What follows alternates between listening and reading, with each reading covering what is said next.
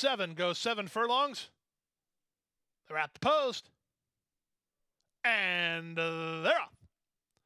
Toward the rail, Little Demon begins well. Bibu sent up on the outside to take over from between horses. That's Fuego Caliente, who's an early third. Followed between horses by American Fleet. Up on the outside goes Big Cypress with Divert toward the rail. And Taita's in the clear, but last of all, behind the speed of Bibu.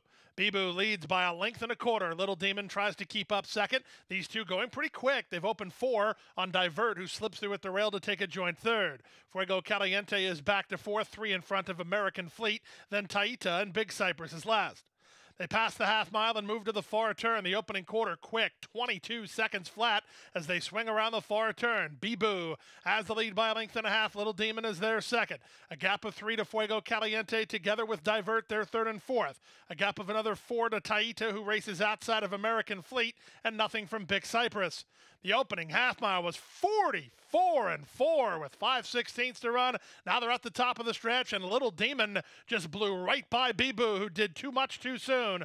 Running home a bit from the outside, Taita is up into third, but they come for the final 1/8 of a mile with Little Demon in the clear. 1/8 of a mile from home, Little Demon now by 6.